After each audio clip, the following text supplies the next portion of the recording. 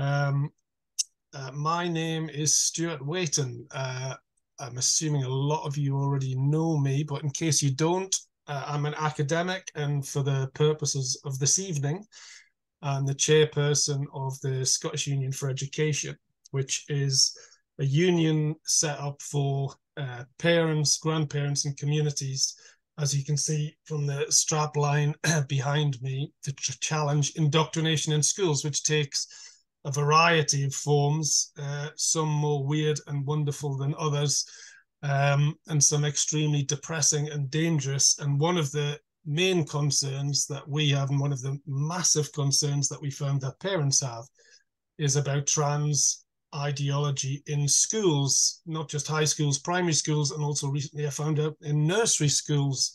It gets ever younger. And so we're delighted, absolutely delighted to have Graham Linehan with us today. I'll say a little bit more about us at the end, but just to point out at this stage that we do have a pamphlet that was written very recently by Dr. Jenny Cunningham for us, called Transgender Ideology in Scottish Schools, What's Wrong with Government Guidance? I can give you a short answer to that: everything. And that pamphlet you can find on our Substack. There's an e-copy, and you can go to our Substack, which you can find online, and feel free to send that to your head teacher, teachers, counsellors, MSPs, and so on.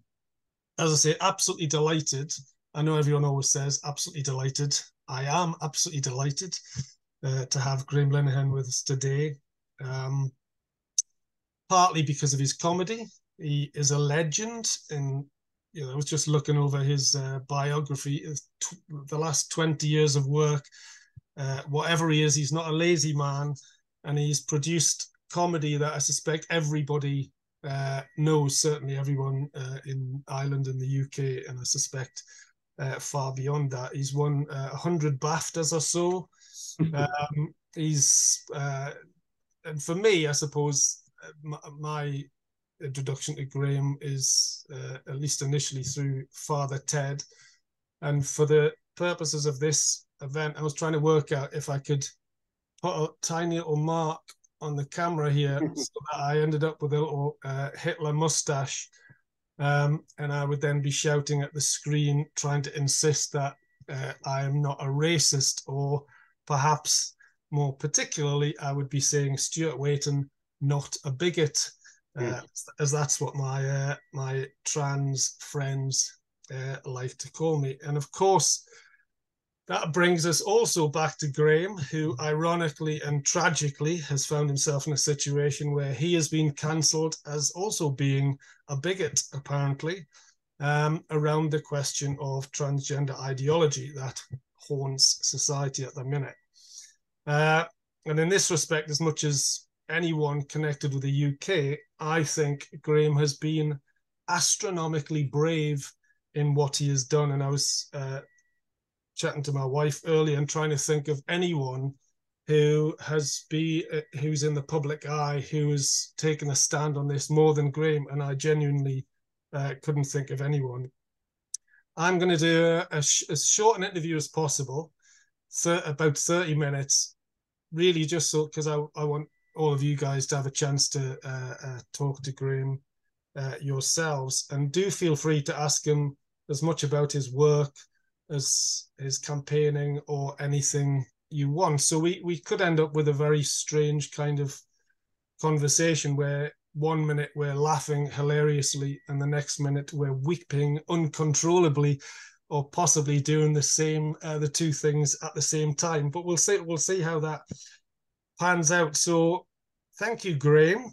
Thanks for coming. And I'm just going to kick off. This is a question I always ask people that have come on, as we're about education. What were you like as a kid, and what was your school life like? Well, it's a bit of a cliche for someone who's in comedy, but I was bullied. I was bullied quite a lot. And it made it all the more ridiculous that I was extremely tall and could probably have, flattened most of the people who were giving me trouble. but I was never hugely aware of my own height. And my mum had always reacted to violence with terror, I would say. And she kind of instilled in me then a fear of, hurting someone or, taking revenge and stuff. So I was kind of defenseless a little bit in school, and bullied to such an extent that I didn't find any value in school at all. I remember Irish classes because we all have to learn Gaelic, and me and the teacher had a kind of unspoken agreement that she wouldn't ask me any questions in Irish, and I wouldn't make it too obvious that I was reading Stephen King novels all through her class. So it was just a kind of usually a thing that I just had to withstand. I also had an extremely sadistic teacher who I think targeted me from when I was very young, and he saw me making fun of him. And I every year after that, I was like, why does this guy have such a problem with me? And it was when I was like 18 that I realized, oh yeah, it was because I made fun of him when I was 9. you know so it was kind of it wasn't a happy time for me. It wasn't a time where anyone really took me seriously or listened to me. The only thing that had a kind of effect on my fortunes was doing school debates, which I treated more like comedy stand-up acts. Everyone, we were supposed to make an argument for whatever the subject was, but I would just write lots of jokes, and some of them were kind of, I guess, vaguely rude. So I started getting a better reputation among the kind of people who were usually chasing me around the schoolyard.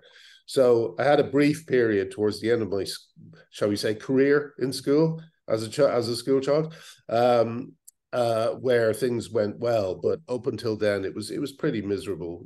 I did like English, and sometimes history could be good, but generally it was just something I withstood. I'm really sorry to say that, probably to a room full of no, it's absolutely fine. I mean, but this was like the proper old days, like I was born in 1968. So, this was like, it wasn't quite Kes. It was the generation or two after Kes. But, when we watched Kes, even if, it was a much nicer school than the one in Kes, but you still felt that little tingle of empathy when the kid gets hit in the hand with a cane. I don't know if you remember the scene, but he's just queuing to give a message to the teacher, and he's brought in with this gang of wrong'uns, and he's just kind of given a whip of the cane. And that kind of unfairness and misery is kind of, I'm afraid, what I associate with school. Yeah.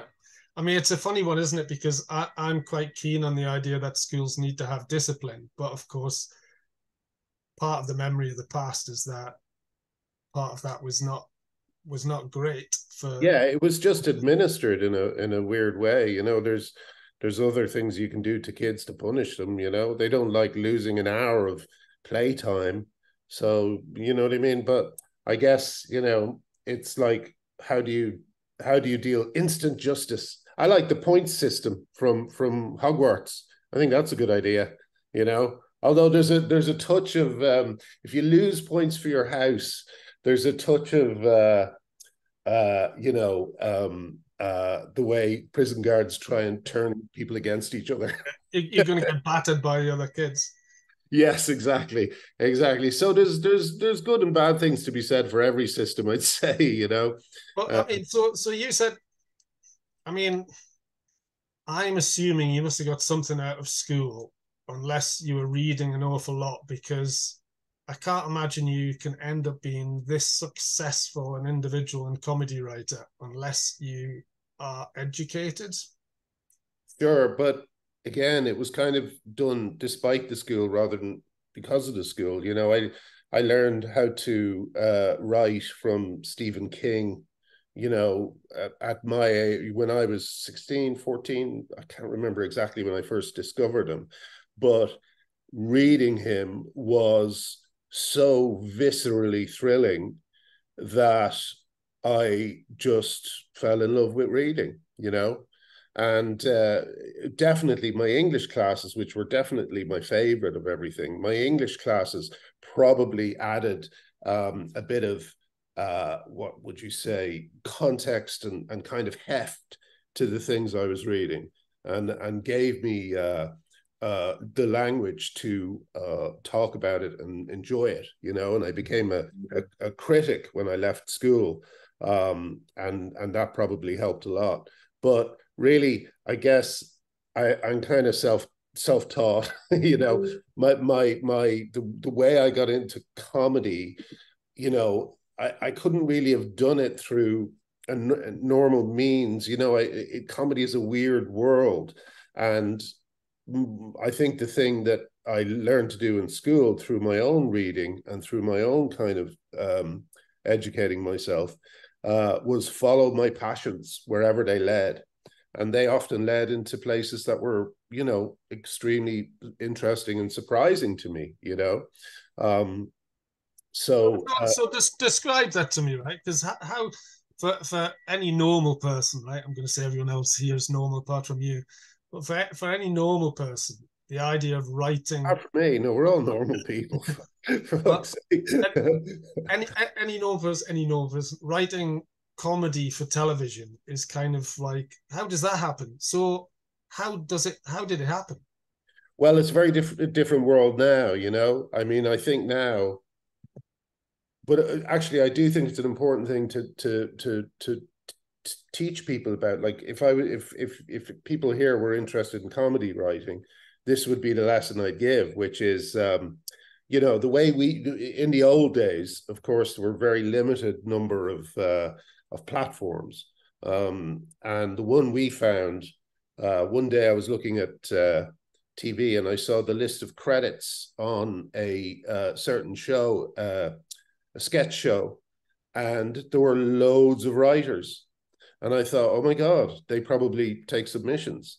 So you know, Arthur and I had literally, like, I was over already doing music journalism, uh, getting a kind of a reputation as a funny writer.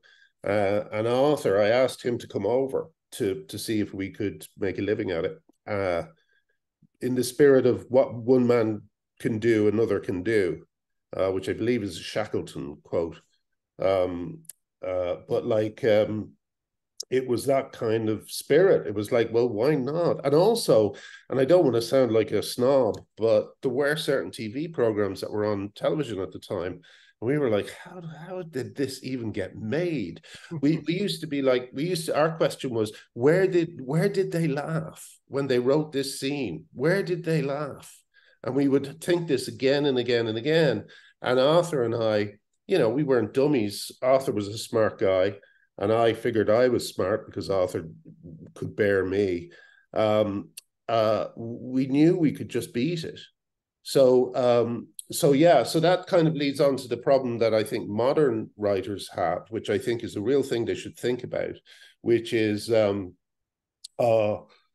if you don't post everything you do on screen, if you don't post everything you do publicly, if you only post the good stuff, the really good stuff, in fact, if you only post what you consider almost perfect, because nothing is ever perfect, then and you let's say you film 10 things and you put up one of them, that's better than filming 10 things and putting up all of them.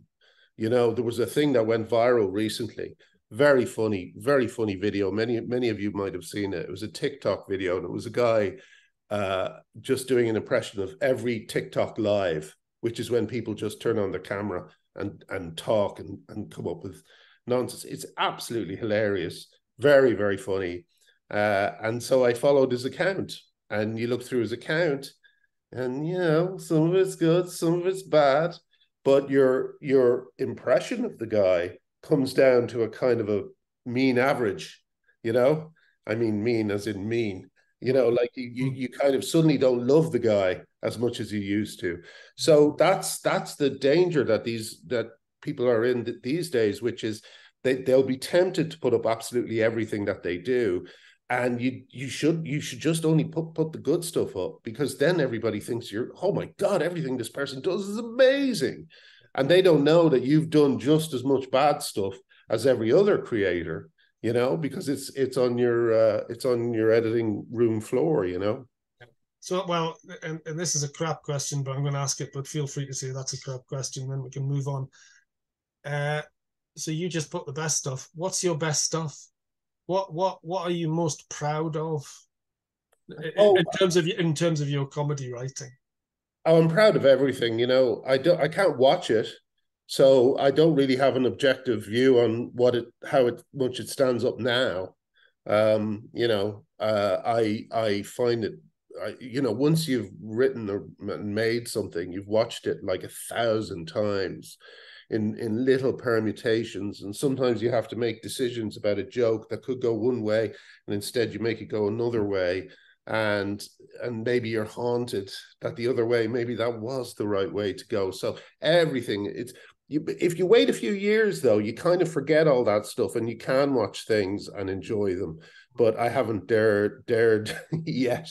You know, I watched something the other day, something I was proud of, and I just was like, I was just embarrassed all the way through it. You know, I was showing it to someone thinking it was a great episode, and I was like, oh, this is nowhere near as good as I thought it was.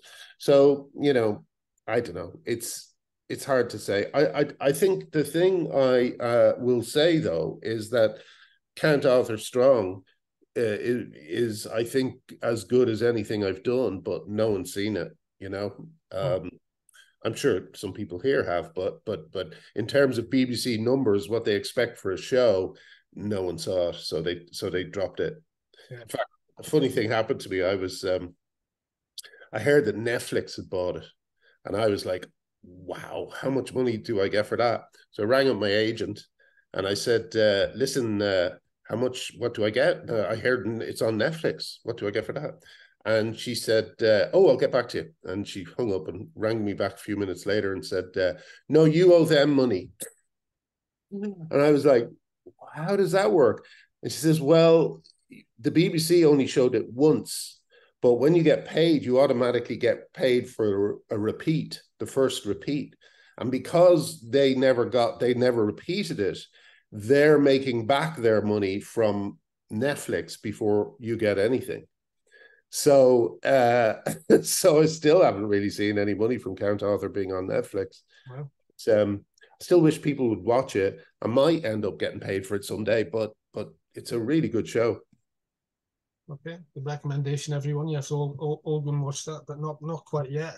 Right, onto the less comedic side of your life, or, well, I don't know. I suppose that's kind of debatable, depending on how Yeah.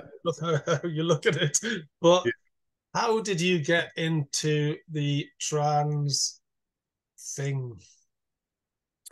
You know what, I have asked myself this many times. A lot of people think it's because I wrote an episode of the IT Crowd that had a trans character and I got into trouble for it, because I didn't yet realize at that point that you're not allowed to say anything at all about the trans issue or trans people. I thought, oh, they're just like us, they're just going to have a sense of humor and they're going to love this. No. But like, I don't think it was then. I think where it actually came from was a online thing that happened a few years before it, or just dovetailed with it, called Gamergate. And Gamergate was a weird thing that I used to think I understood. And when people would ask me about it, when I was a good little lefty, I would give the stock response, which is Gamergate is just a misogynistic hate campaign. That's all it is. And people would be like, oh, I'm a bit confused, you know, and I would always think that this was just them being bamboozled by right wingers, you know. No, it's just a misogynistic hate campaign. And what it's too hard and confusing to go into, but a very condensed version is that there was some controversy over a woman. She was accused of sleeping with people for good reviews.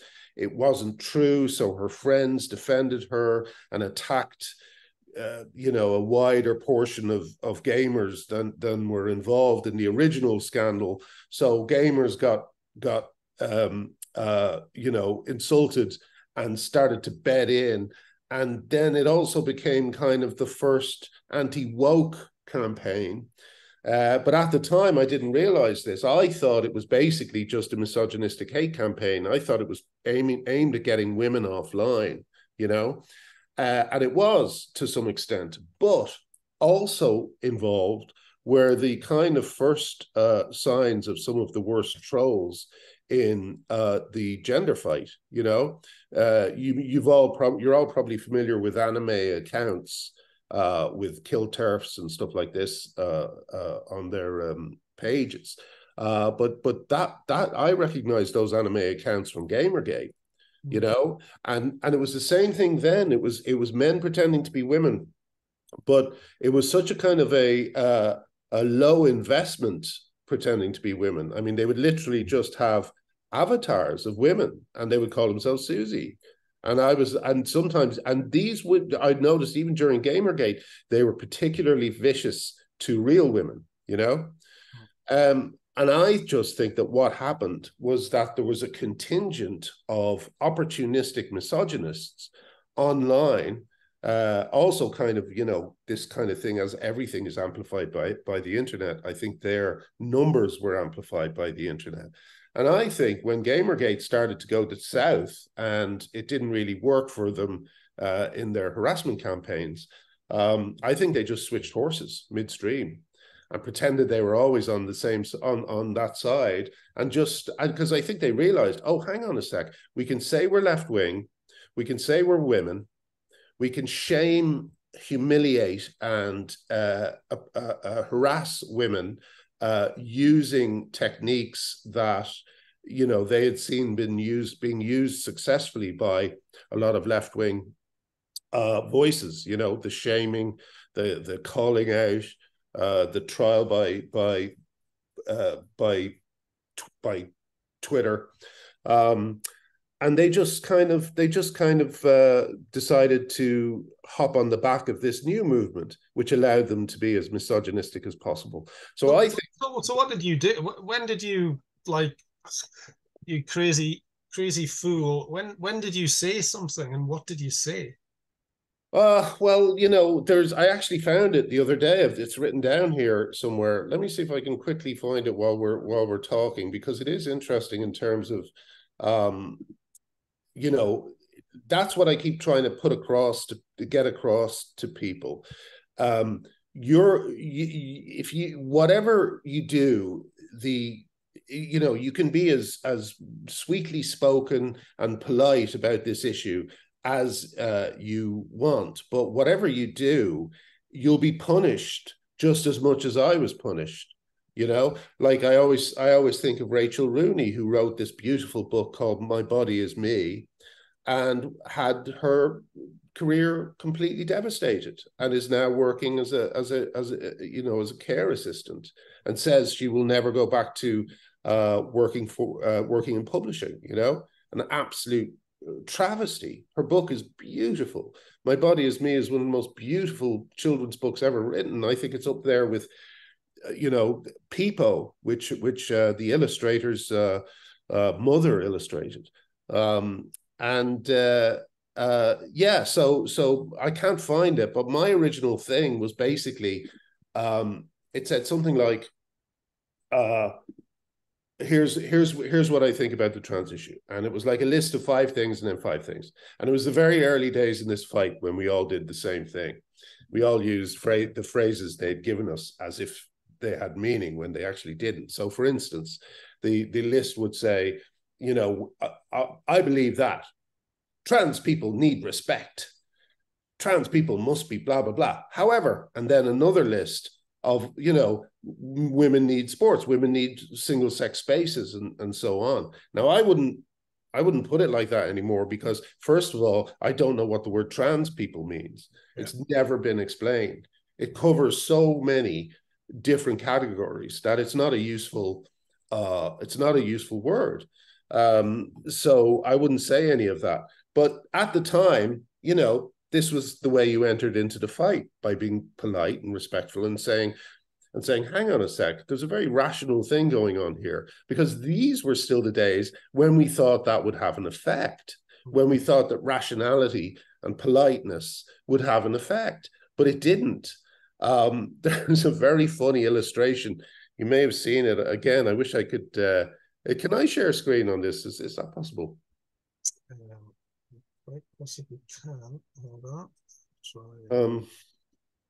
I may not be able to find it anyway, but there's a very funny meme about the trans issue, and it's a repurposed cover of a horror novel, and on the right there's a roller coaster of women, and they're just setting out on the roller coaster, and on the left, coming back down the roller coaster, are all these crazed harridans with their hair flying and skeletal faces, and they're going, ah, and the women going up are going, ah, you know, and there's an arrow pointing to both groups, and the one pointing to the fresh-faced women says something like, you know, newly arrived polite TERFs. And then the ones on the left is like, you know, battle hardened. And that was the trajectory we all went. We all started off thinking we'll be polite and everyone will chill out and we can have a conversation about this. But you know, that turned out to be just completely untrue. Like one of the early things, like James Dreyfus, my friend, who was in my first sitcom and was then in Gimme Gimme Gimme and things like this, The Thin Blue Line. He hasn't worked in 5 years because since he wrote a letter along with me calling for a more civilized debate, you know. And when people, I know it's crazy, isn't it? But what a fascist! Yeah, it's just extraordinary, and he hasn't worked since. And like, I mean, he's done little things, but not much, not as much as he should be doing, because he's a very, very talented comic actor, and he does have a level of fame over here, you know, for these sitcoms that he did. But for signing that letter, he gets the same kind of abuse, the same kind of people writing private letters. So you shouldn't hire this person, they're problematic, all that sort of stuff. He gets exactly the same. So when people call me rude and angry and whatever else they call me, it's because I'm the person coming down on the roller coaster, you know. I'm with the harridans. Yeah. I mean, I'm not going to push this because I think I'll let some of the audience pursue this, but I do think it would be worth trying to pursue in the discussion exactly what you're saying. I mean, I'm similarly, I was trying to almost have a conversation with myself a few weeks ago because I spoke to a grandfather who has a grandchild who is transitioning, and he says from the age of 2, this boy knew that he was a girl, he is a girl, etc., etc. And you're in a very difficult position because you're talking to a grandfather of the grandchild, and you're saying they haven't been socially transitioned, there'll be this, haven't been that, etc., etc. And so, utter conviction that this boy is a girl, and it's kind of, you're looking, thinking, where do you go with this? Because my starting position had said, well, the thing is, there's no such thing as a transgender child, and even the very idea of transgender doesn't really make sense. And this was his response as well. Obviously, there is, because I have a grandchild, right? And that's the end of it. There's an objective fact, and it's kind of like you think, well, so where do you go with that, and how can you think about it? So I do think that is worth pursuing, because I think it's quite difficult for a lot of people. I think it's quite difficult for a lot of parents, in particular, when they come across this discussion, if they haven't really chewed on it and read around it and so on. Our instinct to be polite and nice can kind of get in the way, I think, sometimes, of having to say some hard truths about this issue. But I'll not push that at this point, because I think I'll let. No, I think it's a fascinating aspect, and I think one of the reasons why I've been as bolshy about this subject as I have been is because, you know, I was always a bit of a loner, you know, and I don't have a kind of a structure over me in terms of a job and stuff like this. And when I was in my marriage, I fell into a habit. I'm not proud of it. It's just the way it was. That I'm sure a lot of men fall into, which is relying on one's wife for the social things, you know. But for me, I just like being on my own. I was a bit of a you know, pain in the arse. Social engagements didn't really thrill me. So I was able to just kind of cut myself off from a lot of that. And so when it came time to get into this fight, I kind of was able to go, you know, no, this is not based on reality at all, you know.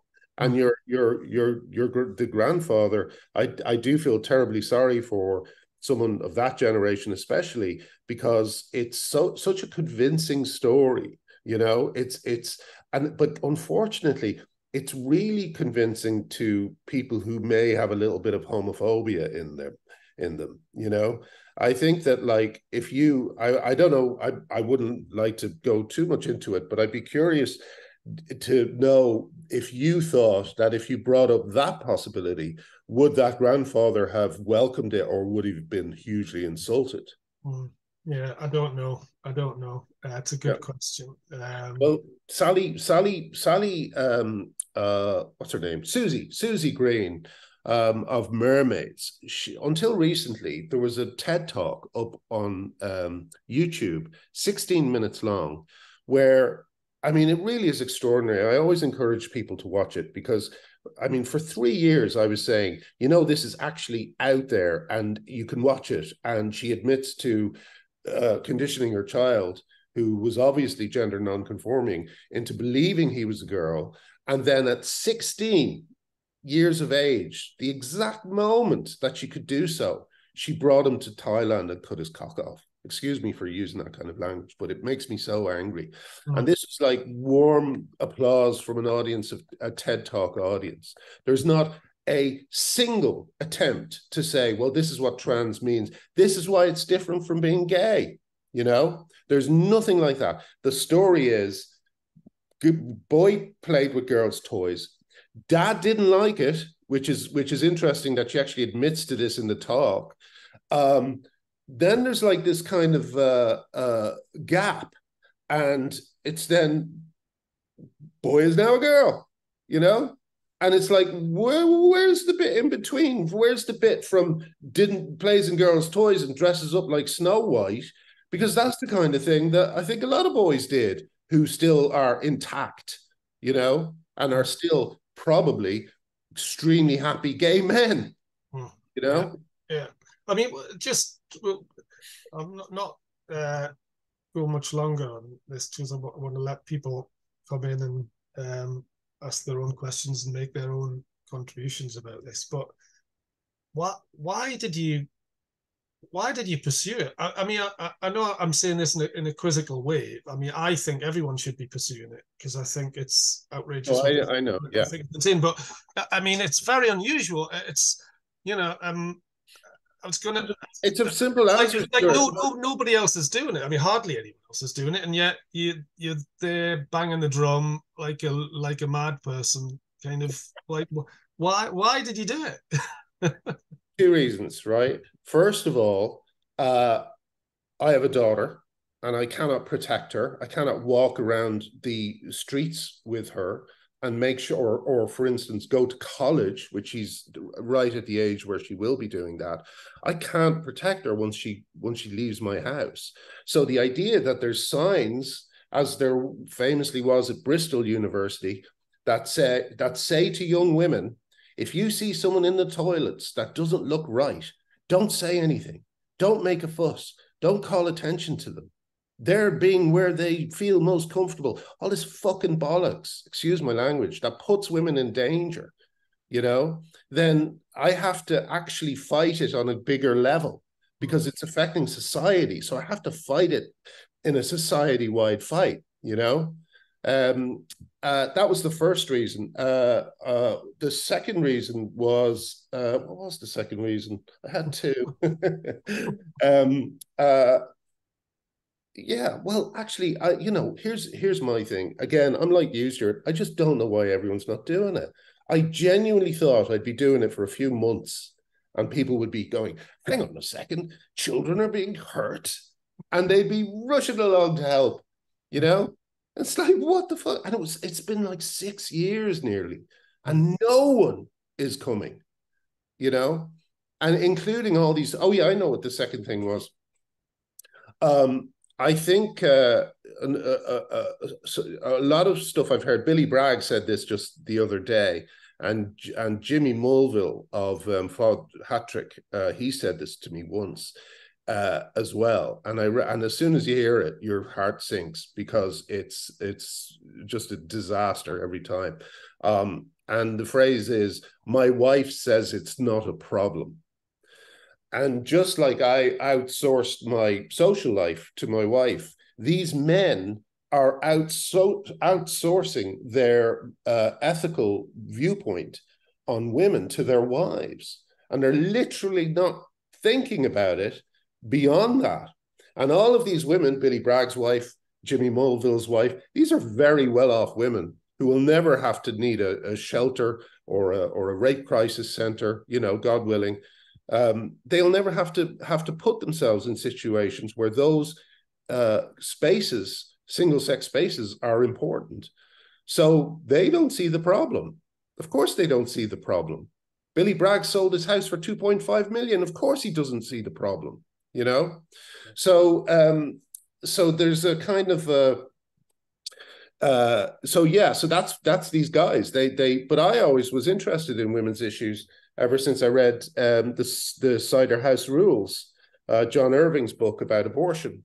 And I read that when I was very young and impressionable. And, I was a good Catholic boy. And so abortion for me was like, I just couldn't imagine an argument for it. I couldn't imagine an argument for it. It was like, they're killing babies. That was my level.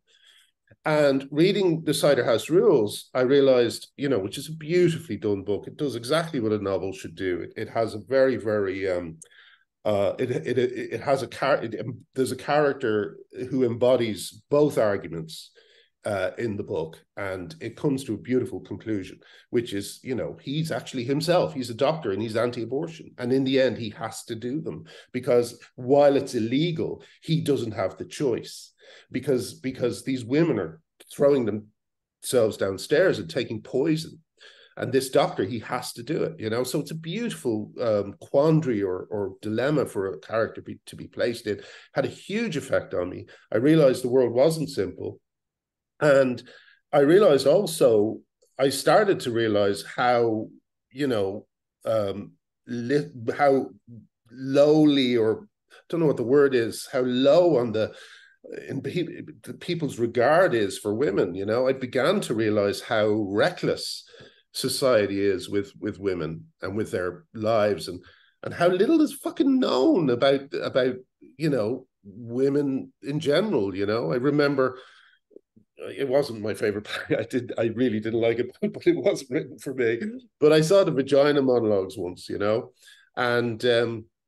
while it wasn't for me, wasn't up my street, it was a hugely empowering and the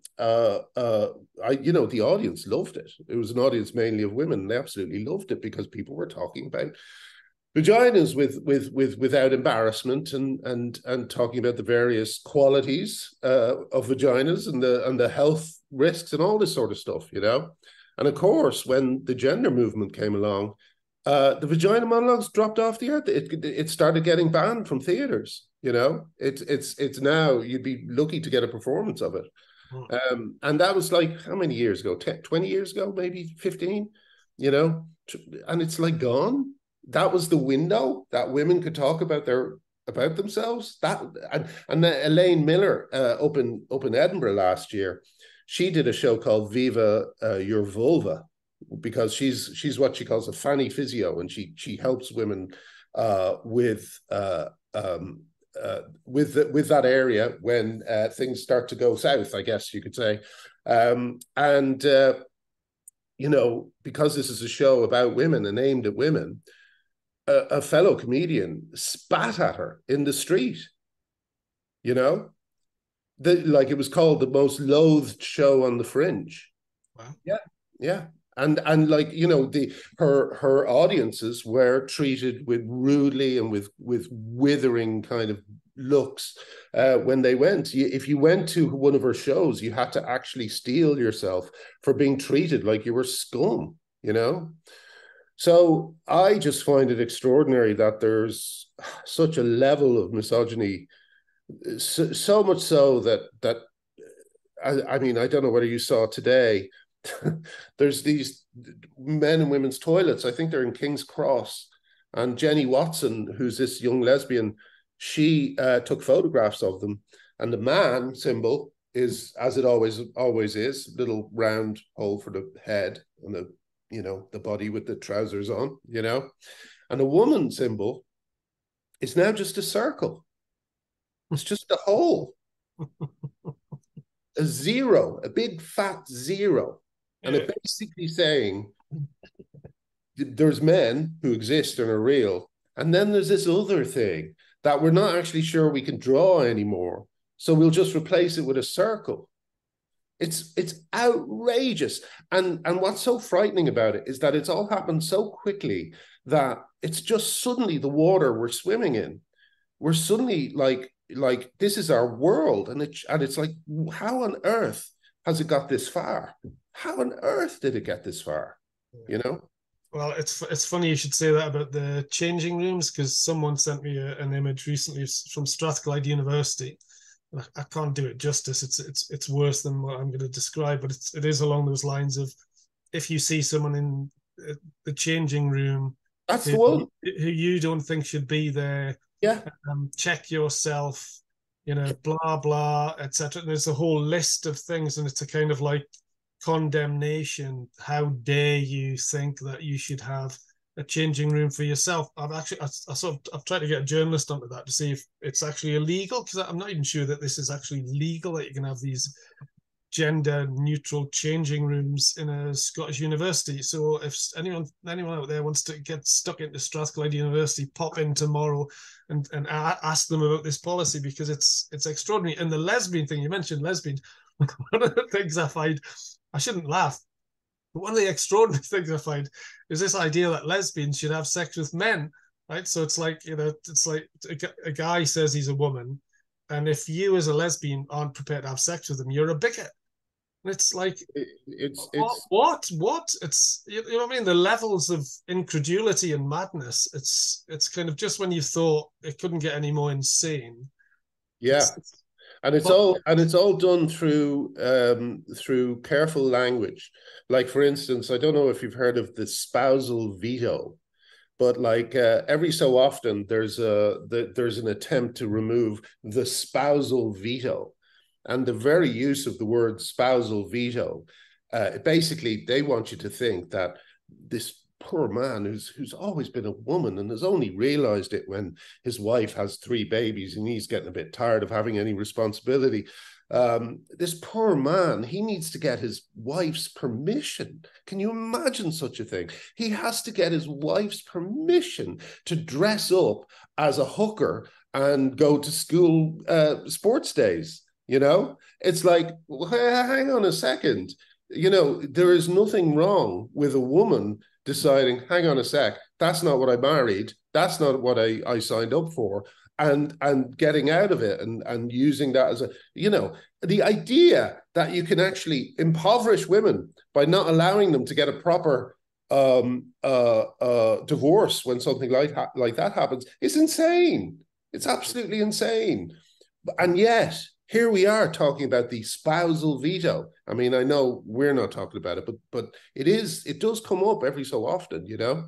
And also there's like, you know, they will use language like they will say, for instance, it's an invasion of privacy to let someone know about their trans status. You know, you'll out them as a trans person, you know. So so they're trying to remove. I'm not sure where it is in the law books. I'll make a fool of myself if I start bluffing.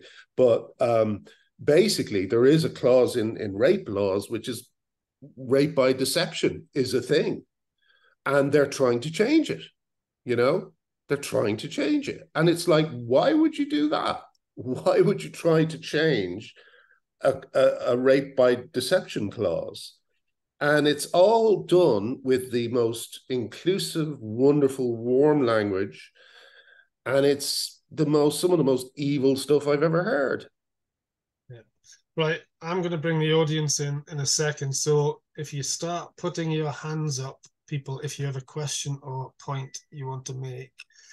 So I was going to ask you about whether comedy is dead, but don't answer that. But I also wanted to just let people know that Graham's got a book out. Now, I thought it was out, but it's not. But I do think I read somewhere that the pre-bookings have gone through the roof. Is that true? Yeah, we got so that's good. And the other thing I wanted to say is, see, I'd heard about let's say like Richard Ayoade has mentioned something. He praised your book. Now, I was aware that he'd been attacked for daring to say that your book's a good book. Had a desire to, just show that he was a friend and comment in a subtle way on what's going on, and he did it. Right. Thank you. Okay, so I've got 3 questions. I'll take 3, I think. I'm just going to try and get as many in as possible. So, Suzanne, off you go. Hello. Pre-ordered your book. Really appreciate everything you do. And what I want to ask you, there's so much comedy in all this trans stuff. Where I live in Glasgow, there is a cafe called the Pink Peacock. I'm sure any Glaswegians who live around my area in Pollock Shields know about it, and it got closed like a few months ago. And they posted this thing on Reddit. It's this sort of like a bit about why they were leaving and stuff, and it was so funny. And just all the comments in Reddit and then all the Google reviews were so hilarious. And I was we're doing a protest tomorrow in George Square about educational gender ideology and stuff in education. And I was talking to my friend that I'm organising it with. He was saying, oh God, it's going to be windy tomorrow. I think we might see a few wigs flying from the other side because we've got counter protesters. But there's so much comedy. When are we going to be able to hear some comedy about this? Yeah, don't answer that yet. I'm going to bring the others in, and then we can just Pamela, you have to unmute yourself.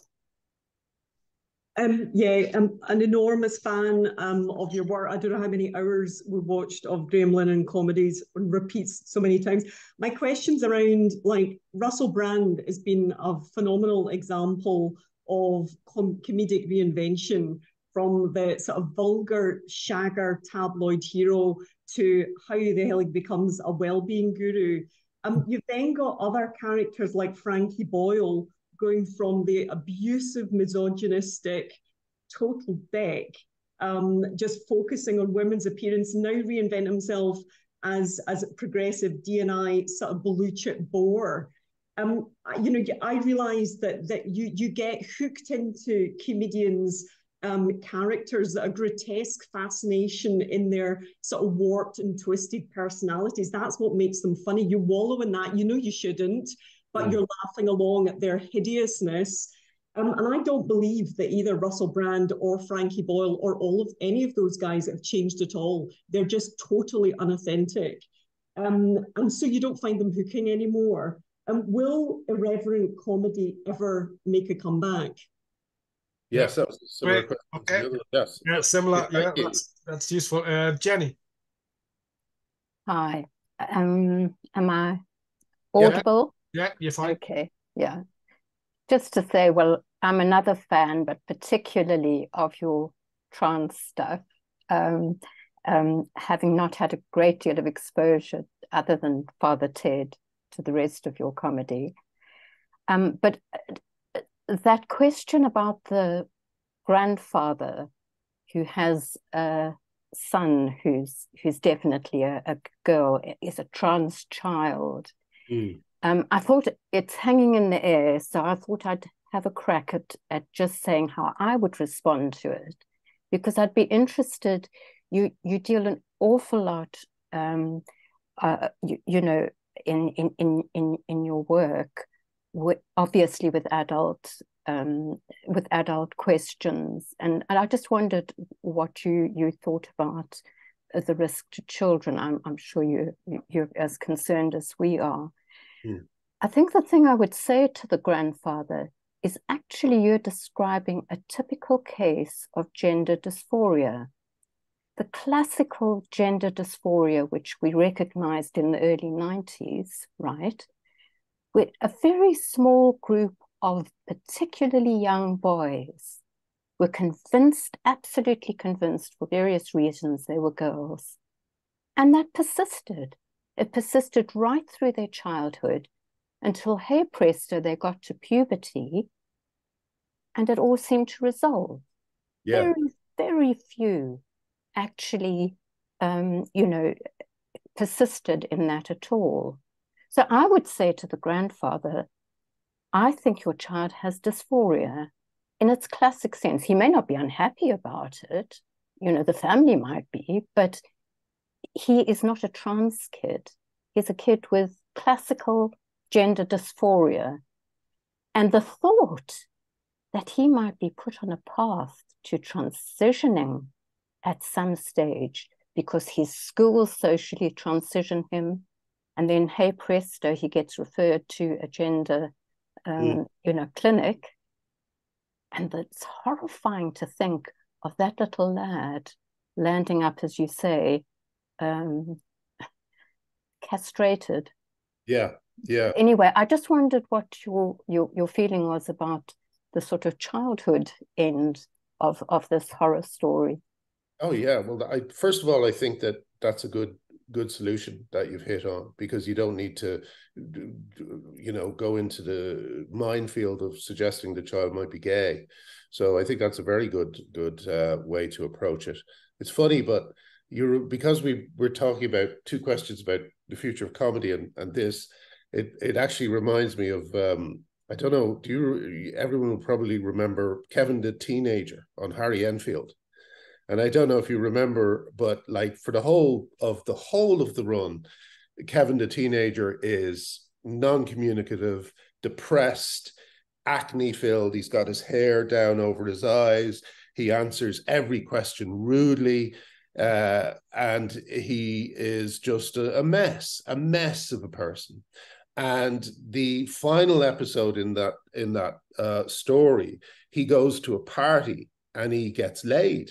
You know, he has sex with a young woman who for whatever reason sees something in him, and he loses his virginity. And the next scene is his friend, who's still in the same pre-pubertal, I guess, state, knocks on the door, as he always does every day, to meet him. And Kevin the Teenager opens the door and he's wearing a crisp pink shirt or something, or lime green shirt. His hair is combed and he is totally transformed. He's like, hello, how are you? Oh, I'm afraid I can't play today. I've got to do something at home. Anyway, bye-bye. And he closes the door. Beautiful ending. The kid who's still stuck in his terrible pre-pubertal state, it goes off on his own, and it's heartbreaking. But that's the experience. Every parent recognizes it. You get a number of years of complete, distress, and then one day it's just gone. It's just gone. It might not be tied to, someone having sex, but it is certainly tied to getting through something, and that's what I think is so frightening about this in terms of kids. They're literally stopping these kids from going through that, and as people on my side are beginning to say, puberty is a human right. you know? It should not be interrupted for you know, only like, I know puberty blocking drugs are given to children who are, you know, who have early onset puberty, because that's a problem if you're, you know, 8-year-old who's getting erections and stuff like that. So yeah, they have puberty suppressing drugs for that, but you don't, they're not for cosmetic or recreational reasons. You don't give them to kids unless you have to give them to kids.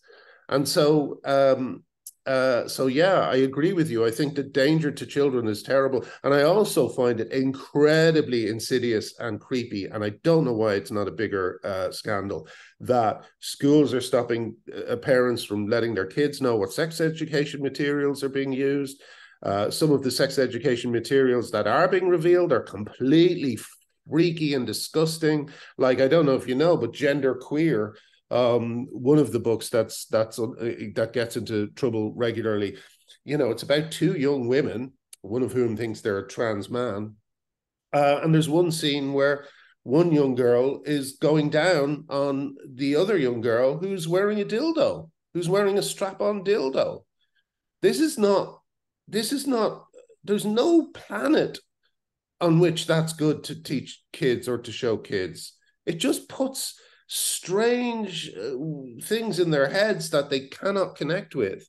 And I feel that this girl who drew the comic is as much a victim of this as the people who read this disgusting comic. You know, I think she has been confused and frightened of sex and scared and made to think a bunch of things that aren't true. And unfortunately, she's going to have to work through that at her own speed, which kind of brings me on to the comedy question. Because for me, it's it would be a little like doing an AIDS sitcom in the 80s. You know, I feel like it's too current. I do feel like, you know, when people go, "Why are you obsessed?" I am obsessed, but my question is, why isn't everyone obsessed? This is extremely dangerous. It's already hurt some kids irreparably, you know. Like there's one young woman, beautiful young woman, but she's like, you know, she's suffering terribly because of what she did to her body, and there's no way back for her, you know. So like, I don't feel it's funny, you know. I mean, sometimes things pop out.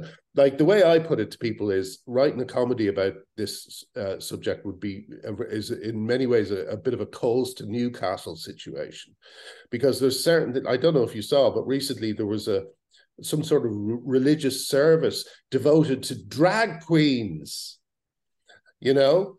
And it was like it looked like a scene from Star Wars. It was hilarious. So the only way I think you could approach this comically is actually through a documentary, is actually through showing, you know, like, I don't think there's many things like you can beat than Keir Starmer unable to tell people whether women have a cervix. I mean, that's already hilarious, you know. So yeah, so and to use that to jump on to the question about irreverence that Pamela said. The problem with irrelevant how do you say it? I'm saying irrelevance. Irreverence. The problem with irreverence at the moment is that, you know, for something to be for you to be able to see something, there has to be light. But if it was just all light, you wouldn't be able to see it. And in the same way, the world at the moment is so turned upside down. It's already so, you might say, irreverent. One even might say queer, you know, because queer theory is behind a lot of what's going on at the moment. In a world like that, there's no irreverence, because what is irreverence? If the world is already so insane, then how do you make fun of it, you know? And my thing is, I genuinely do feel like a comedy has kind of spilled into the real world like toxic sludge, and is kind of, you know, it makes everything impossible.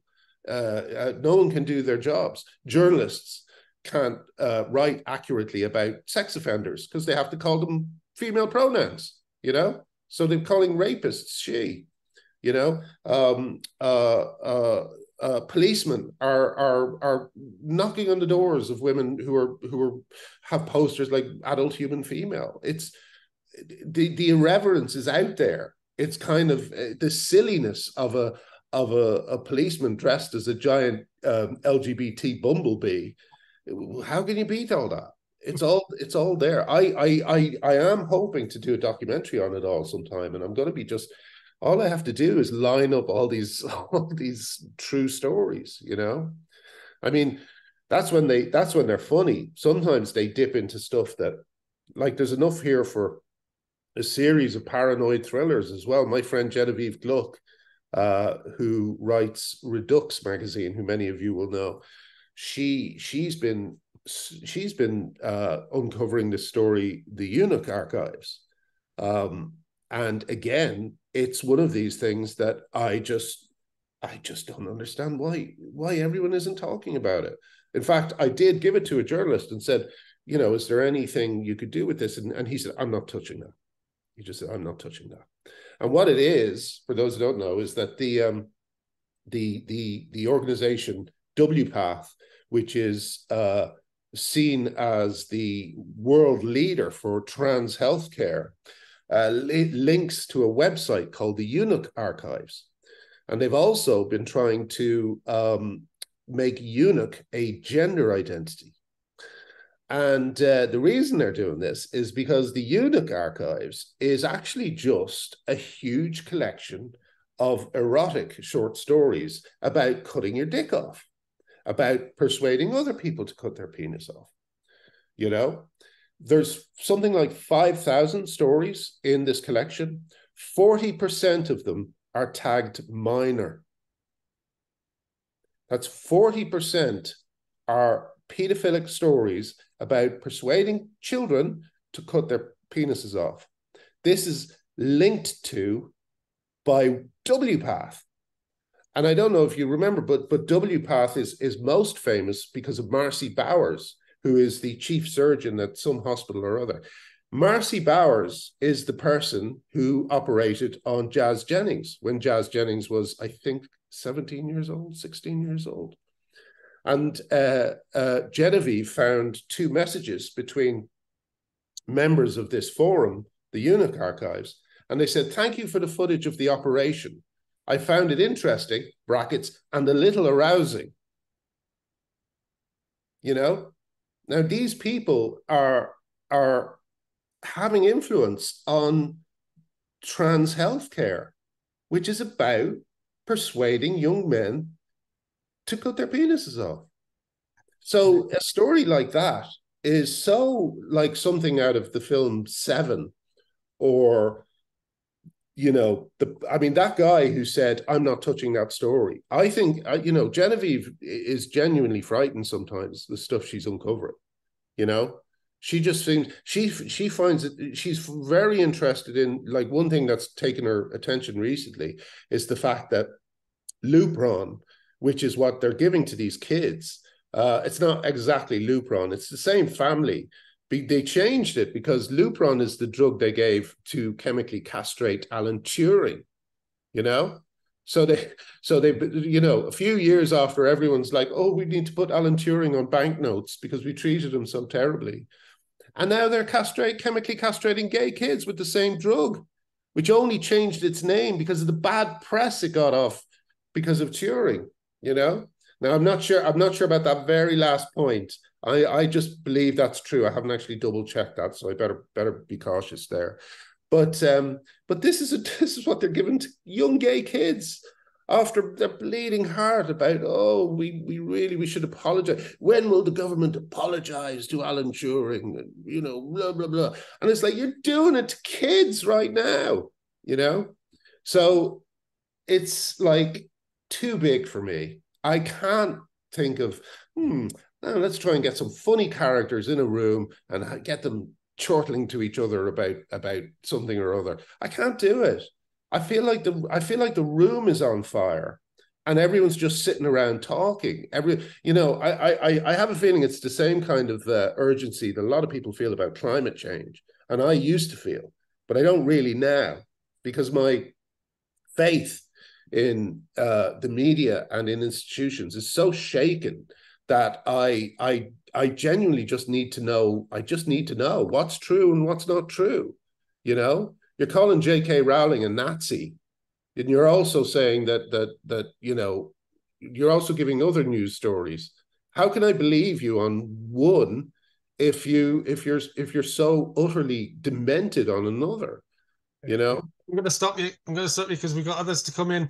I mean, just on the kids, it's interesting because I was reading that stuff about W. Path and the guy who invented the trans flag and the kind of paedophilic influences. Now, I always try and avoid the paedophile question in this conversation, not because I don't think there's a reality to certain individuals, but I think what's much more important is actually trying to work out why the establishment have adopted the transgender issue, because it's not as if all head teachers, all heads of education, the EIS, which is the teachers union in Scotland, has now just brought out a little book. I've printed it off, but they are completely behind the whole transgender thing. You've got companies, Stagecoach has transgender, all the universities fly the flags, banks fly the flags, institutions fly the flags, and so on.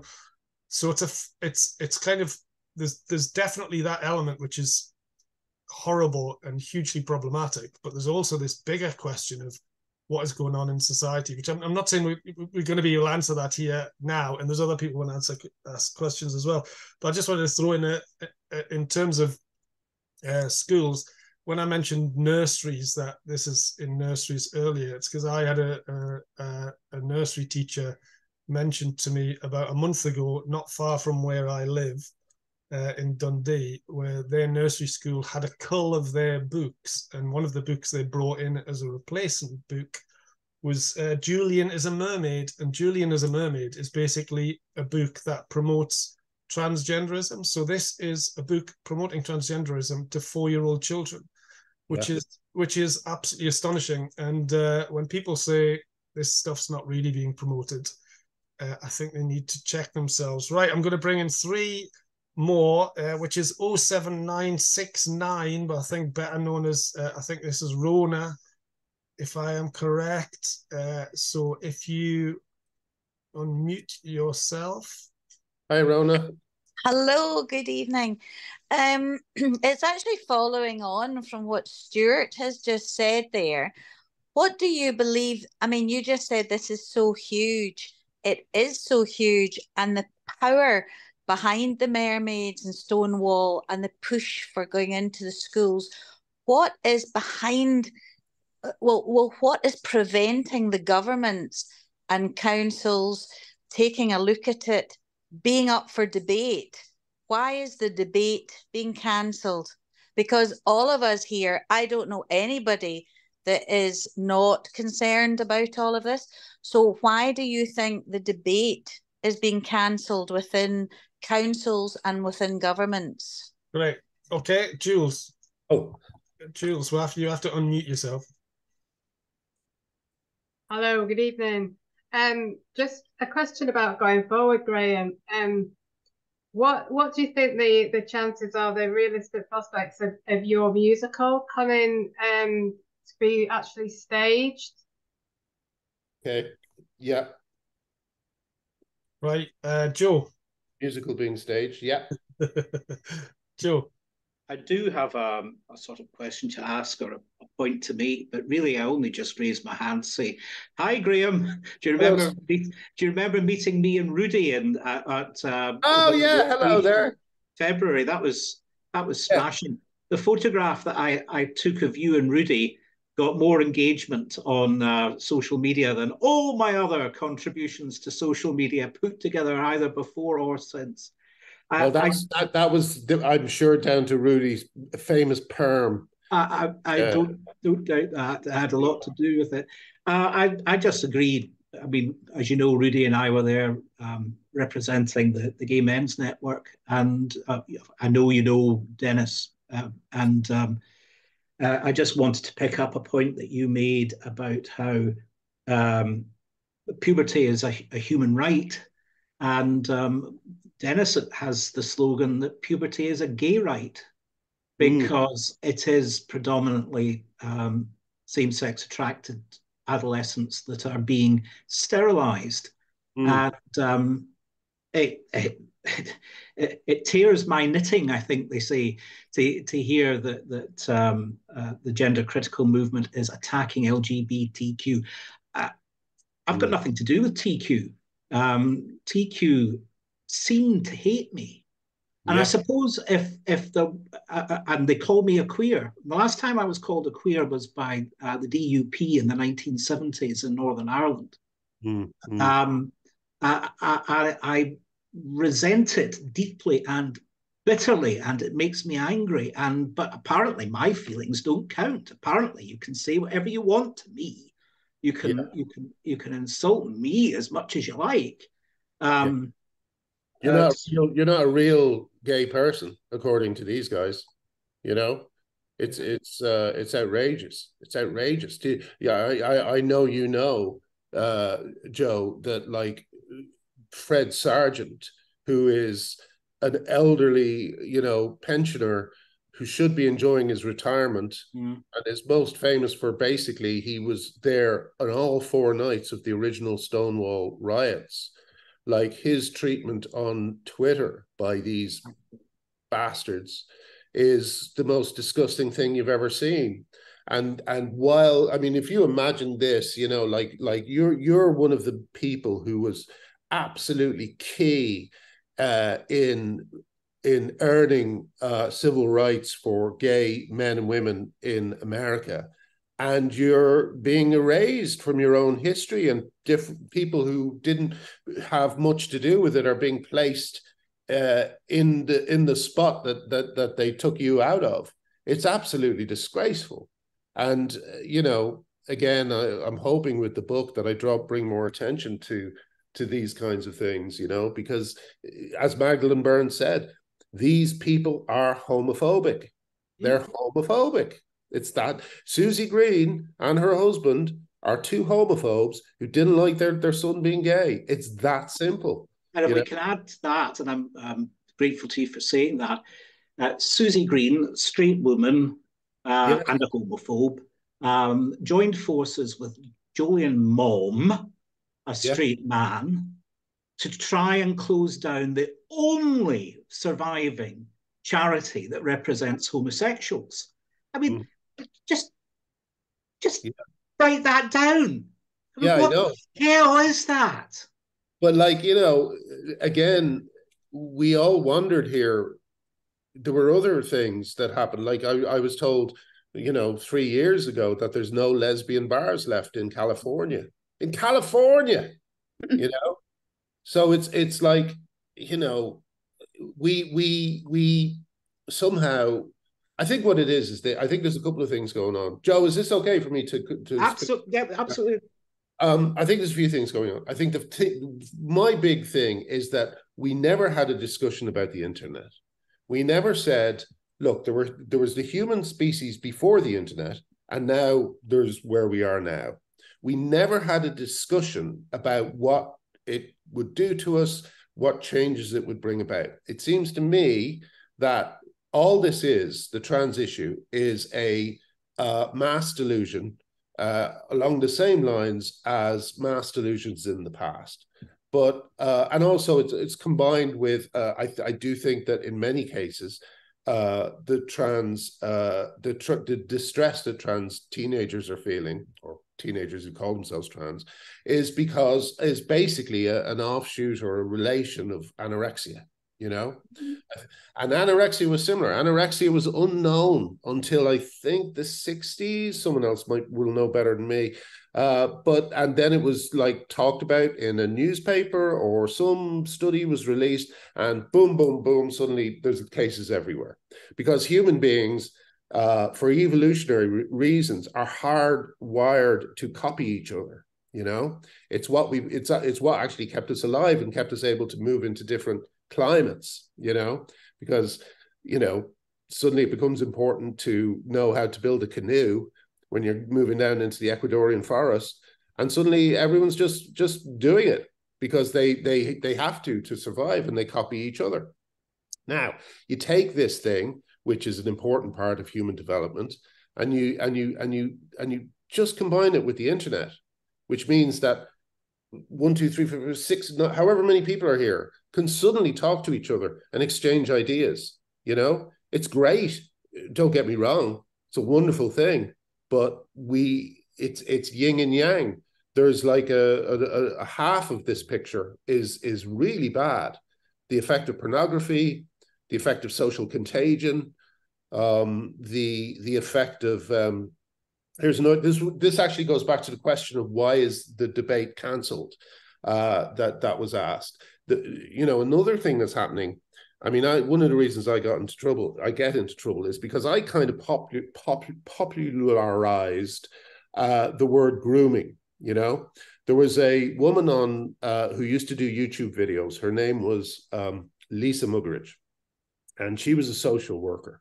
And she did a number of videos. And the one that really hit me was one where she said, it takes just one person to groom an organization, Now, by that, she meant the grooming in the classic sense, a pedophile who works in a place like a hospital or a school and is not found out.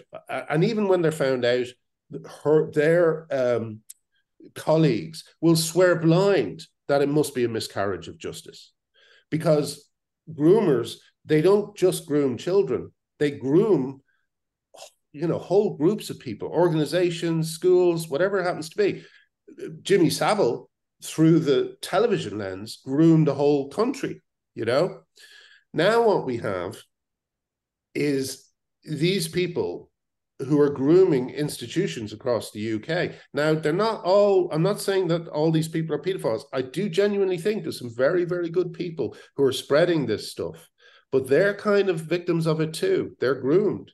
They've been groomed into thinking, for instance, that there's such a thing as a trans child.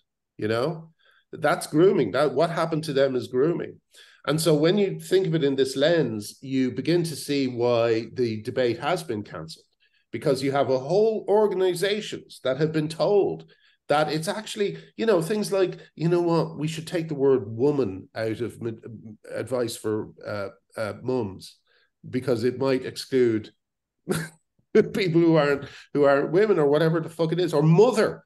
The Scottish SNP were given points by Stonewall, weren't they, for removing the word mother from maternal guidance? How they did that is kind of impressive. I mean, I'd like to have seen that document.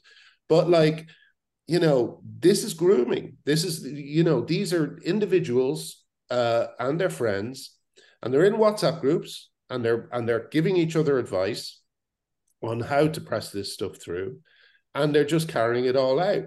And not only that, what's most frightening about this is, again, Jimmy Savile came in a world where there was very few platforms, And now what we have is a kind of interconnected group of Jimmy Saviles who are able to coordinate and able to find enemies in the city. Like, if you imagine, right, that Jimmy Savile had a bunch of friends who were like him, and as if there's no way Jimmy Savile was the only man like him at the time. He was just the one lucky enough to have become famous.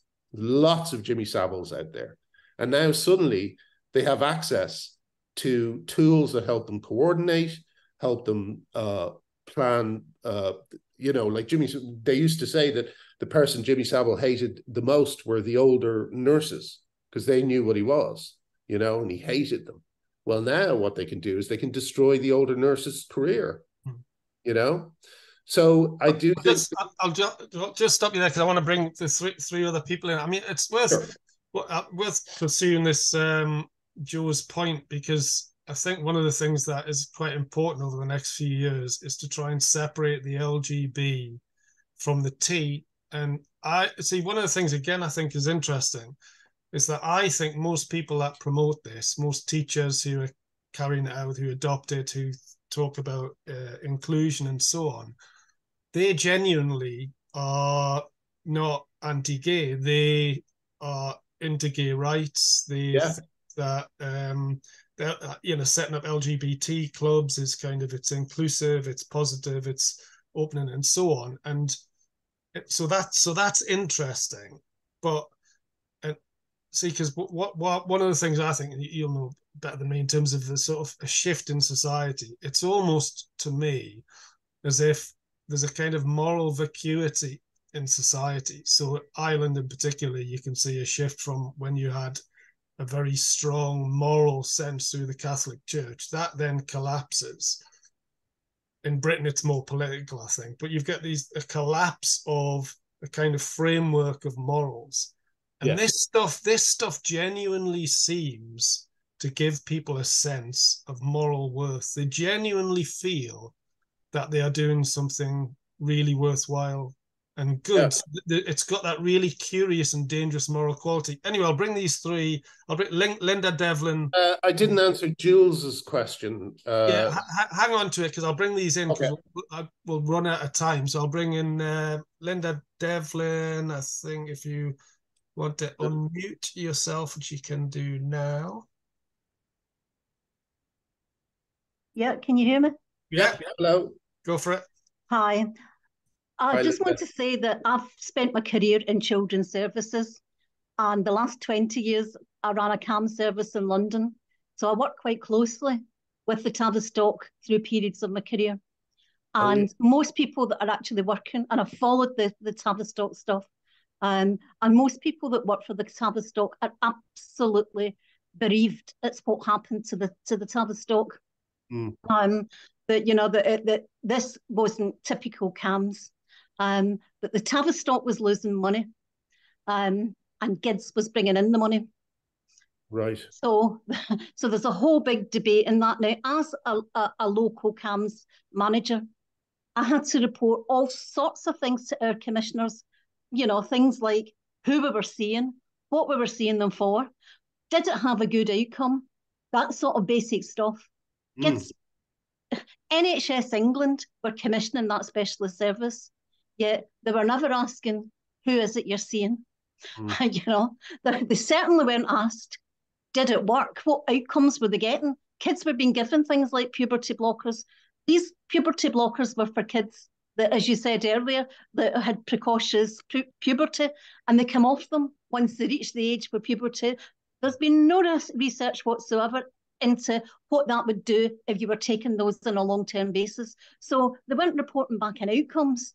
They were, you know, so I had to ask, you know, what is the role of NHS England in all of this? How come they're allowing it to happen? You know, that, and my experience of when something is this systemic, and it is systemic, it's everywhere you look now, and it's a spectrum, obviously, because as I said earlier on, there are these kids that have genuine gender dysphoria, and they were very small, very rare. That's why the Tavistock was set up in the first place, because, you know, no CAMS anywhere had enough to deal with that specialism on their own. Now it's a third of the referrals. A third of the referrals are into CAMS for this, and nobody's asking why. Nobody's asking why young girls don't want to be girls anymore. That whole debate has been shut down, and this has to be led somewhere along the line at the other end of the spectrum, which is that, you know, this is a male fetish movement. You know, that it's, and I'm sure that there's parts of the government that are unwittingly being opportunistic about this, saying there's something in this for us. We can create, you know, woke wars. We can, you know, we can take the public's focus away from the cost of living crisis, the things that they should be, you know, and focus on this. So it is a spectrum. But there must be people with power, and there must be people with money behind this somewhere, and we're just not getting to the bottom of that, where that's coming from. Right, thanks a lot. Thanks, Linda. Sally. Hello, can you all hear me? I hope you can. Hello, Sally. Hi. What concerns me about all this, right, is how the most effective means of pushing back against it, to use an American term. And you, Graham, were talking about this business of it only taking one person to groom an institution. And I think that one of the best things that all of us can do is to actually go into schools as governors, to become school governors, all this kind of thing. And I think this would be something which is very effective. And I was talking, I mean, I actually used to be a lecturer for a long, long time. And I was talking to my sister-in-law, who's working now as a teacher. I'm in London. She's in a London school. And she's she's not a teacher, actually. She's a classroom assistant. And I said what my plans were. And she said, oh, they're going to hate you. And I said, well, you know, I mean, and frankly, yeah, fine, bring it on, you know. But I think that we really need to be thinking in this way, you know, right, how are we going to get these fuckers, you know? And ultimately, that's what we need to do, because you, Graham, are doing a great job. But the thing is that they got the march on us because they got into those institutions very quickly. And in a way, and I just want to say one other thing, and I was talking about this to a friend, and she said, in a way, they kind of, they showed their hand a little bit too soon, because now we're aware. And now lots of people, and I think that the thing that is really pissing people off is about the kids, really pissing people off. Anyway, so I'll shut up now. That's what. Oh no, that's great. Thanks, Sally. I think you're right. Like someone said recently, the big mistake they made was coming for the kids. That's when everybody sat up straighter. You know. Sorry. Anyway, go for it. Linda Murdoch. Yeah, I just wanted to, just like everybody else, I suppose I'm trying to grapple with who's driving all this and where it's all coming from, because it seems really quite, I mean, a lot of stuff seems really out of this world. Why would anybody do any of this stuff? There are other subjects in society that are also cancelled. So it's not, you know, it's not just, you can't talk about trans. You know, you're not allowed to criticise the trans. There are other issues where you also get cancelled. Yes. Like the critical race stuff. Whenever you raise a hand about that, you're cancelled. Climate catastrophe. Whenever anybody says, well, wait a minute, there's climate change, but is it a catastrophe? And are we to blame? You're immediately cancelled about that. So that makes me think that there's something far more profound going on here than just, I mean, even though it's absolutely despicable and tragic that our children are being experimented on and what's happened to women's rights. And, you know, Graham, you pointed out that women's, you really understand how fragile women's rights actually are, the way that they're now being completely and utterly undermined. But to me, this is indicative of a much more profound problem in our society. And it means that we're going to have to mount quite a concerted attack here. You know, all our major institutions have been captured by this trans stuff and with race ideology and with climate catastrophe.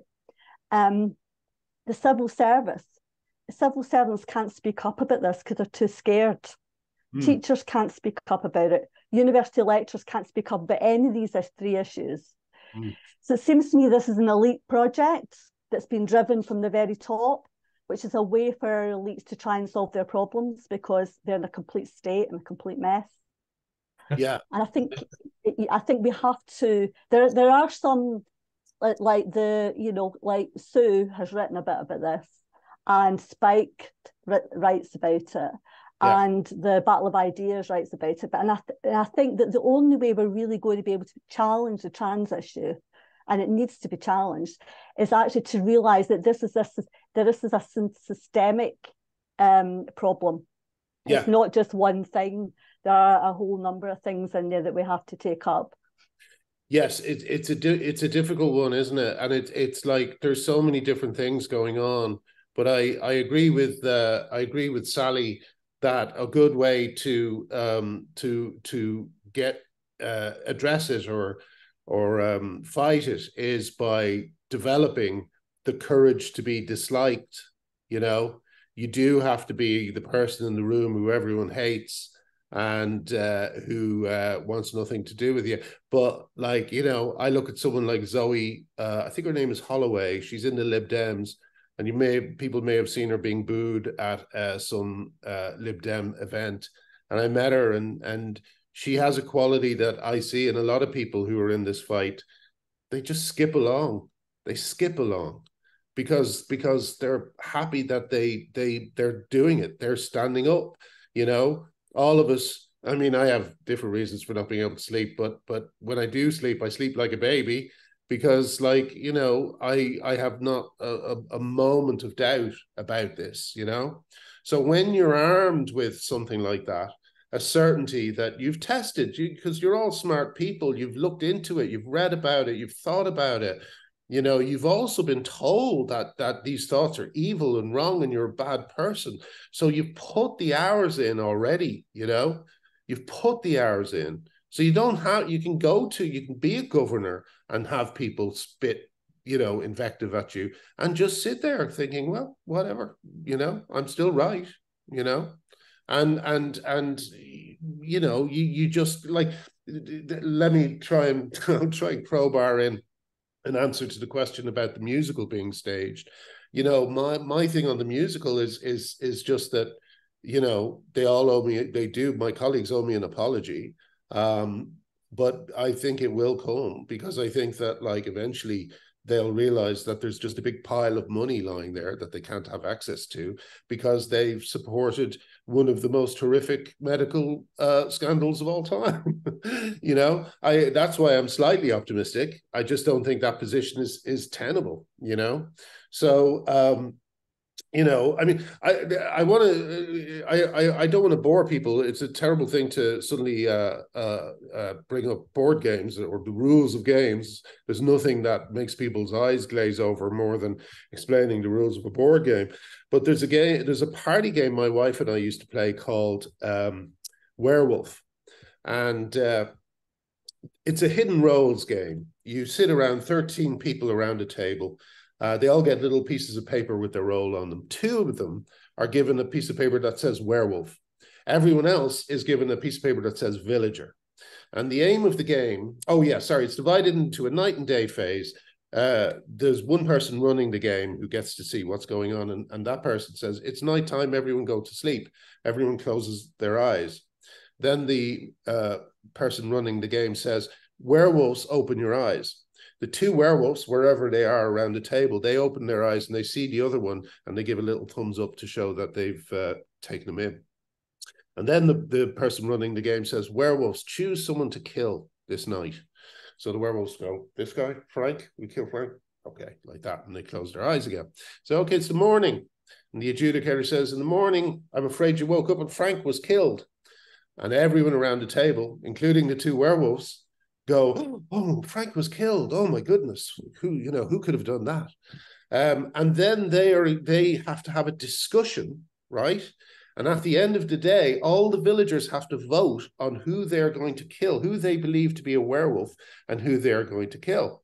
Now the game continues like that.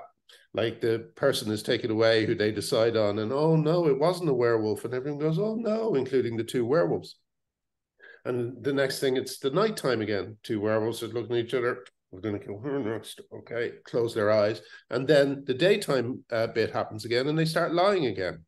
Now, the game continues until all the villagers are killed, or no, it's all but 2. All but 2 villagers are killed. The werewolves, the villagers win if they kill both werewolves. Okay? The werewolves win if they kill all but 2 villagers. And here's the interesting thing. This is why I bring it up and why I think it's so fascinating. The game was originally called Mafia, and it was invented in a Russian university by a sociology student who wanted to prove his thesis. And this is the thesis. An informed minority will always win a communications battle with an uninformed majority. And that's what's happening at the moment. You might think of all these kind of captured institutions as being influenced by this informed minority. And by working together, by following certain things they've been doing very successfully up until this point, to silence debate, to shut people down, to put some certain things outside of polite discussion, they've managed to finesse this whole conversation. Certain things are unsayable because of this small minority but informed minority who are affecting the wider debate. So the thing is, I don't know, I bring that up simply because, oh yeah, and here's the interesting thing. The thesis was proved because the werewolves, even though there's only 2 of them, the werewolves usually win. You know, they did a bunch of games and the werewolves win again and again and again. Like 2 people in a table full of 11, 13 people, and the werewolves usually win. I used to play it. I used to be very good at it. I was a master. Like I would actually turn in the other werewolf to distract attention away from me, and I won that one. You know, so basically, when you're in on something like these connected Jimmy Savile thing I'm telling you about, when you're all in on something, you know, like basically, like you have 2, let's take 2 people. You have the pedophile who wants to use this to gain access to trans children who are placed outside normal safeguarding procedures. For instance, they're told not to speak to their parents. They're told to keep secrets from their parents, okay? You've the Jimmy Savile type who likes that for obvious reasons. But you also have, on the other end of the spectrum, a very loving, concerned teacher who thinks they're doing the best thing for the child by removing them from their parents, by breaking normal safeguarding procedures. Those 2 people are in a conspiracy together, and one doesn't even know it. You know, the pedophile knows it, but the kind, gentle person who wants to help, you know, who thinks they're doing the right thing, they don't know it. Yeah. And so it's a kind of a confluence of a number of different people between the pedophile on one end and the kindly teacher on the other.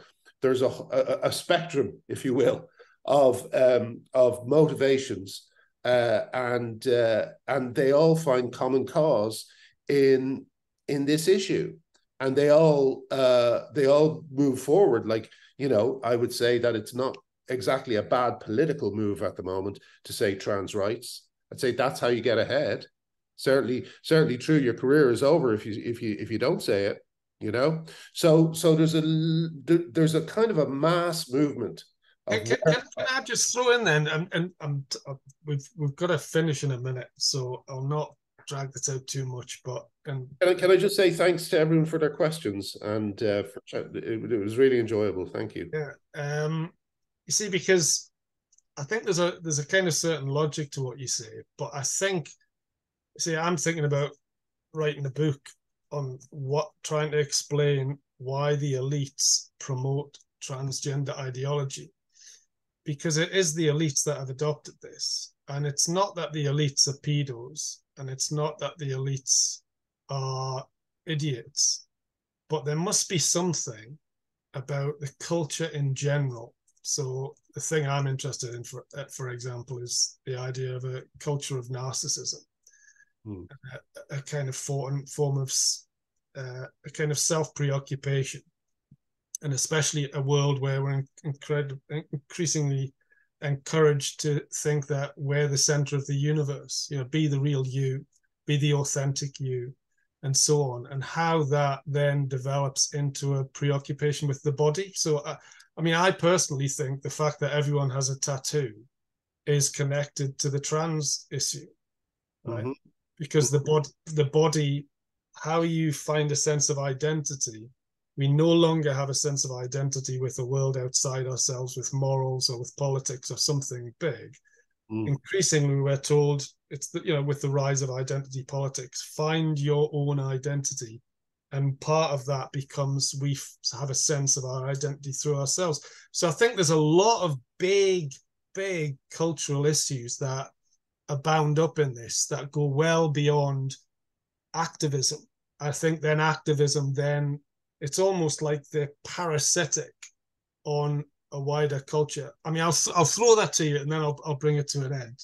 Well, one thing I suggest everybody does, if they want to dig into, I know someone was bringing up the other subjects that you get cancelled for. And one thing that I really suggest everyone look into, there's a few very good documentaries about it online, is the grievance studies hoax. That was Peter Boghossian, James Lindsay, and Helen Pluckrose, 3 academics, and they submitted fake papers to peer-reviewed journals to see if they would get in. and I think 4 or 5 were published before they were caught.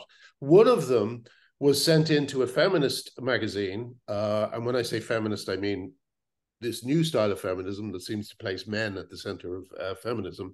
And it was actually just a translated section of Mein Kampf by Hitler, by good old Adolf. And it was really, it was just text from Mein Kampf with a few scattered feminist buzzwords, you know. So that got published in a peer-reviewed journal. You know, so I think what's important to understand is these all ideas have all trickled down from American academia. You know, you see it in things like the use of the word folk, trans folk. I'm sure you're all familiar with hearing that a lot. You hear people in Derbyshire saying it. Why are you saying folk? You know, you're not Obama.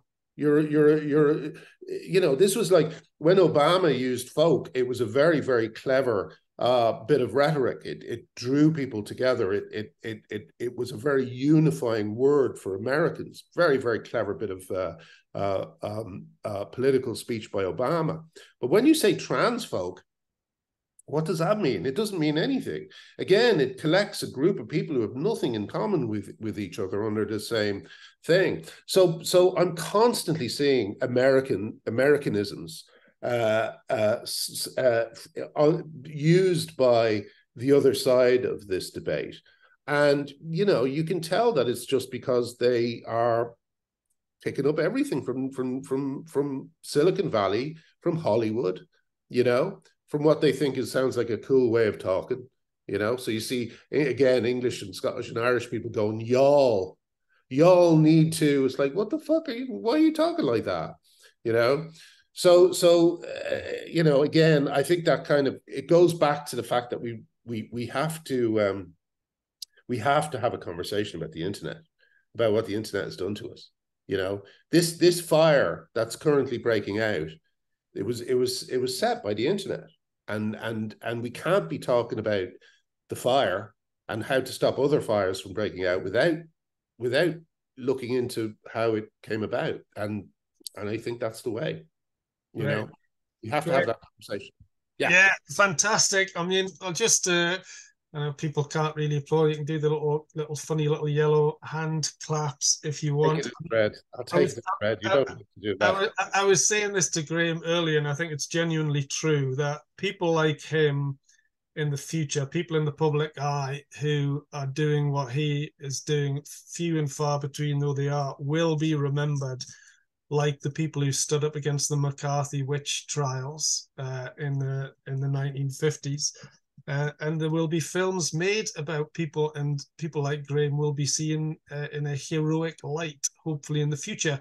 But to do that, I think one of the main things that we have to do is to create organizations that can get parents and teachers together to actually start to take this on, which is why we have set up the Scottish Union for Education. So yeah, and anything I could do to help amplify and share stuff, let me know. Yeah, I will. I'll send you stuff. And we are launching a campaign soon to raise £100,000. So if any of our audience have £1,000 in your back pocket, you can go to our Substack, and which is Scottish Union for Education Substack, and in the join section you can get the Substack. It's £25 for a year, become a member, and if you wanted to give us a big fat donation, do feel free, because we've just set up the Parents and Supporters group, which is going to be an online national organization, hopefully to bring parents and teachers and grandparents together to try and do something about this. So all I can do now is just say I'm absolutely delighted that you came, Graham. It went over time. I thought it might. Thank you for everyone who asked questions, and thank you, Graham.